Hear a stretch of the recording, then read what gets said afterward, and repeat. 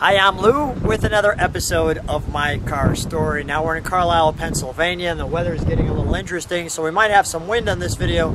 We'll just deal with that, but we're at the Chrysler Nationals. If you want to see information on the Carlisle events, come into the text of this video, and we'll have the website for you there. But I met Bob. Bob, what's your last name? Bob Hauser. Bob Hauser, and Bob's father was a collector of cars, and this was one of them that he gave to his son. So, Bob, tell me, when did your dad purchase this car? I think he bought it around 1978. So when did you become the lucky next owner? Oh, probably in 2005, maybe. Not too bad. What's the reaction when you're driving this land yacht? How big is it? What year, make, and model is this one? This is a 1968 Chrysler Imperial. Although some people dispute the word Chrysler because Imperial tried to make themselves their own marquee at one time. Exactly.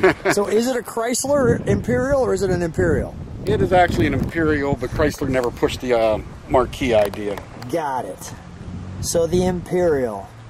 You don't say Lincoln Ford. Right. But so this one here, boy, is stunning. And I asked you beforehand, the question is, how many of these have you seen? And you said... they only made 474 convertibles. And how many do you see now? There's been a few that I've seen. You have seen a few? No, I've seen them on being parted out because they were too badly rusted. But you haven't seen another one in person? No, I've never seen another one in person. Never seen another one in person, and you own one. And I got to step way back. And I have a wide-angle lens, but that's a lot of car. And it's pretty well optioned too, is the nice thing about it. Well, being the Imperial, that's top of the line. Yeah, it would come with power windows automatically, but I added the power vent windows, which were an option. Oh, cool. And the automatic dimmer, which is on the outside of the car, which is the only gear that did that. This right here. Yeah.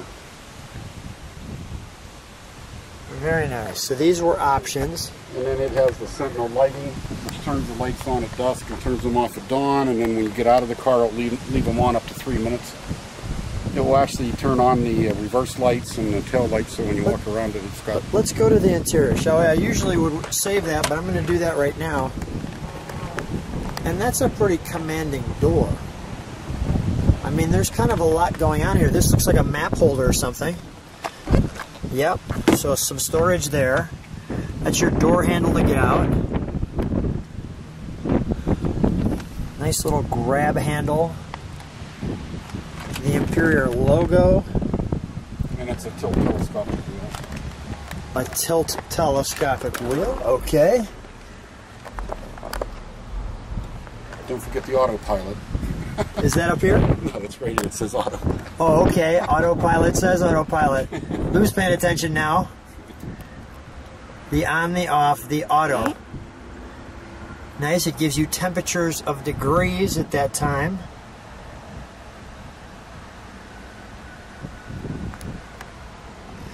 So Dad had all, I'll call them classy cars.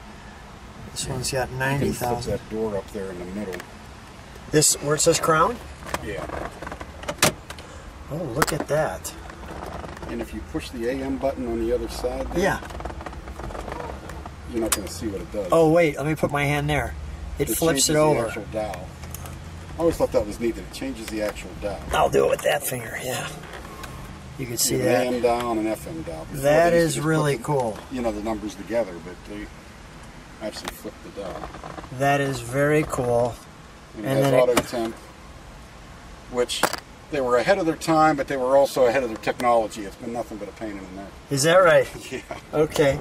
And we've got power disc brakes, a nice lighting option here, the key nicely stuffed in there, and power side mirrors too. This is a pretty thick door area. Yeah. Nice to lean here. Just step back for a second. Imperial, giving you that entry. Very comfy looking bucket seats. Wow. Actually, out of all the cars my father had, he said this car rode the nicest. This is the nicest riding car, according to Dad. That torsion bar suspension. What's the When you're driving this one, what's the reaction on the road? What do people think? Really, I've got a few thumbs up, of course, and some people, when I stop at a place or whatever, a lot of them look at the eye and think it's an Impala. Okay. And other people think it's a Cadillac, but, you know, Imperial wasn't as well known, so that's why they get easily confused. A little bit of explanation. Yeah. I like this feature. Yeah, tell me. Show me the feature you like. They lock the seatbelts out of the way for you. They snap in. Really? That's interesting. So, they snap in so you don't have to use them, or they don't whip you in the back of the head. Right, well, back then, most people didn't use seatbelts, so let's get them out of the way. Right, and then even like the back seat has some nice... I can show you one other thing here. Yeah, show me anything you want to show me. I'm eager to learn.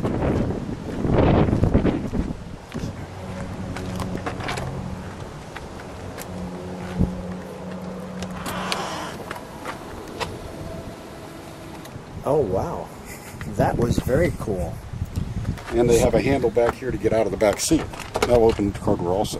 You have a front one. So the front and the back and the automatic moving up. So you can get in the back seat easily. That is cool. Does it go in reverse? No, it doesn't. They only had part way. They only have one way. Isn't that interesting? Bob, any other toys this car has that I don't know about? Oh, well, the trunk's automatic. All right, let's look at the automatic trunk. Okay, I just saw that pop open. We'll take a look at the trunk, and then I'll look at the overall back end. Wonderful Imperial script. That's a trunk.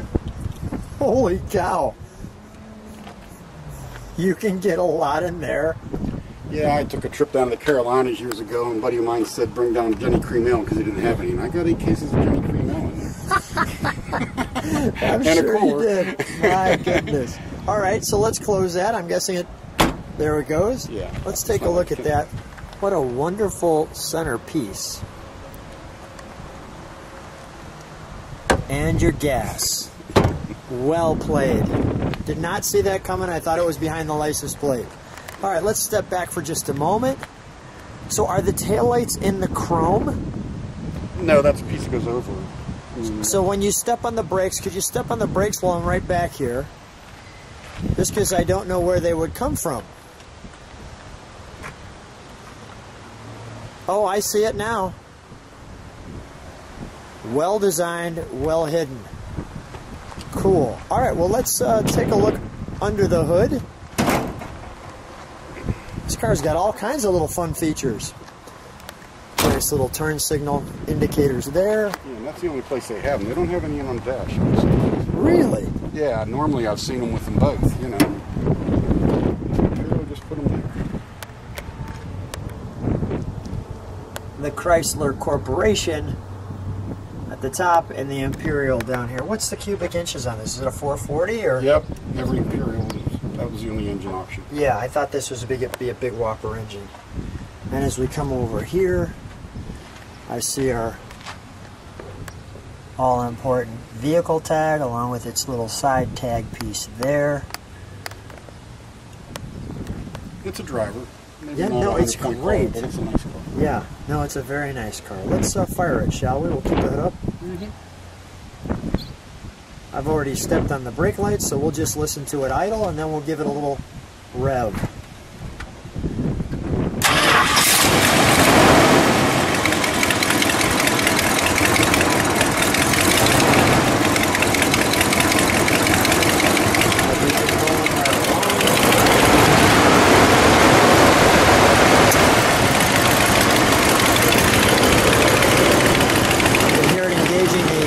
Conditioning.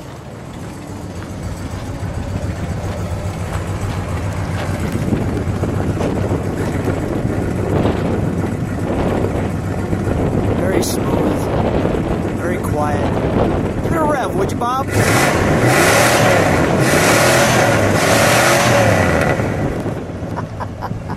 Well, there's no question the 440 will get up and go. All right, let's shut that down for a moment. I did notice one thing when you, we could shut the hood and we'll close the door here again. Come on out. Well, that was a heck of a rev, and I just want to notice too that as I'm here, notice that little hook, and you get those 2 chrome pieces that go all the way down right to the front, and the nice Imperial hubcaps. Well, Bob, thanks so much for bringing your car out. What a wonderful car. And really appreciate you sharing it here at Carlisle, and thanks for being on My Car Story. Hey, I enjoyed it. Thank you very much. Thank you. We'll see you later. Thanks, guys.